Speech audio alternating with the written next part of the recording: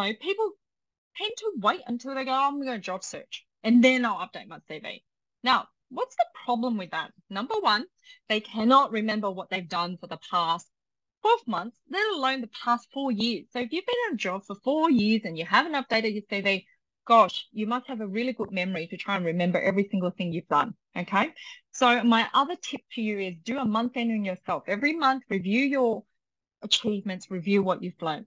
And so luckily with this CFO, she wasn't looking.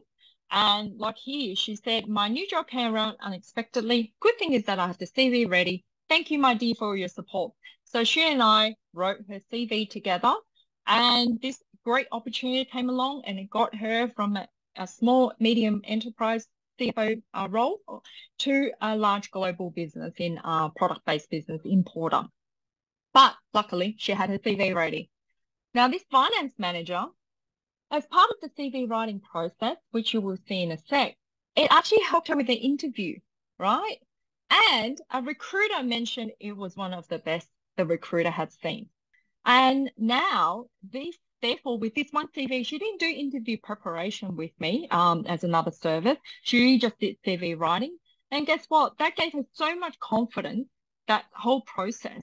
She went to 4 different interviews, and the final interview was skipped. So basically, they offered her a job with one interview because she was so confident about the whole, the experiences, the skills, and the value she had, and only through this process. So here's the moneymaker, the proven 5-step system I'm going to show you.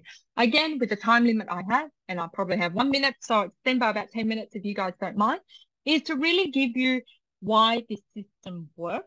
And it's to give you the competence, to confirm your competence, your capabilities, but to be consistent throughout the document.